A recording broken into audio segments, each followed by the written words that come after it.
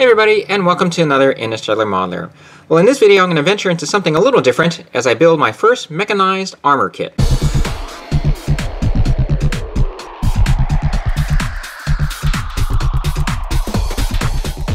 Alright, so what you see here is a kit that my daughter brought me from Japan. It's based on an anime series called Fang of the Sun Dougram.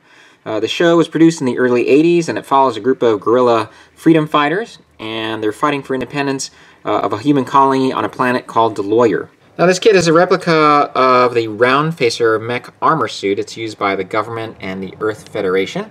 No doubt it's named after this domed area that the pilot sits in.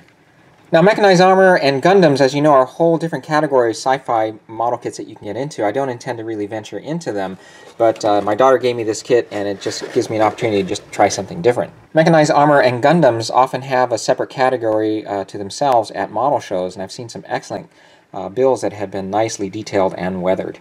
Now, with regard to weathering, this is going to give me an opportunity to try something different here. This came recommended by a model builder named Mark Dunham, and he does excellent jobs at building these types of kits, and he recommended some weathering products by a company called Ammo by someone named Mig Jimenez. So what I'm showing you is just their website. You can see they produce different types of solutions and fluids that you can use to weather your model.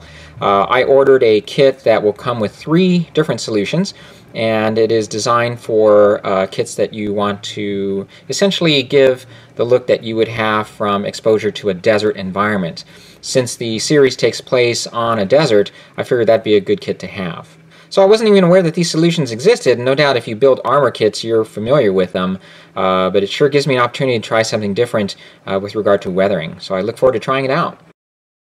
Let's go and take a look inside the kit. The instructions are all in Japanese, but the illustrations look pretty easy to follow. Looking at the actual pieces, the detailing looks pretty good. Doesn't seem to be a lot to the kit considering the models I've built lately. There doesn't seem to be a lot of parts here. Now, the model kit also comes with a small decal sheet, and bear in mind this is an older model kit, so I have to see how this will go. I may have to use some restoring solutions here for the decal sheet. And the last piece to show you is the dome that looks a bit yellow here. I may darken that up a bit with Tamiya smoke. I just haven't decided on that yet.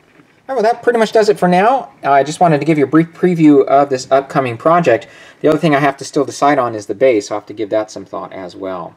If you have any questions, of course, feel free to contact me here on my YouTube channel or at interstellarmodeler@gmail.com. Thanks again for watching, and I'll see you then in part 1. Take care.